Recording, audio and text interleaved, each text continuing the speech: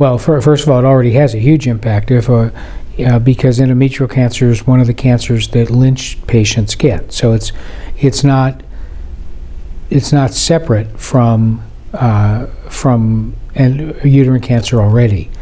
Endometrial cancers are going to need to have the same sort of combinatorial trials, tumor mutational burden analyses, and those kinds of things. They tend to be on the low end, like ovarian cancer, as a group.